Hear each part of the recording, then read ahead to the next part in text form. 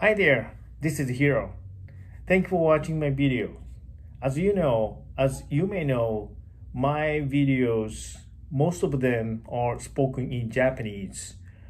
So today, let me explain how to show my speaking Japanese to English closed captions on videos. Go to YouTube. Then go to my videos.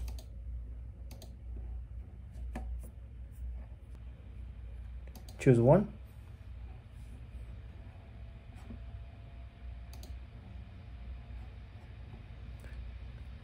Go to settings, click subtitles, and click Japanese auto generated.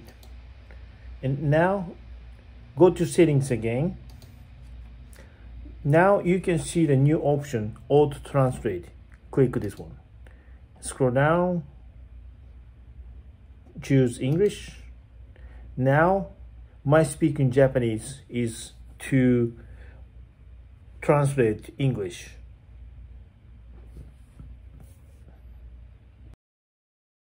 It isn't perfect translate, but I say that's not bad.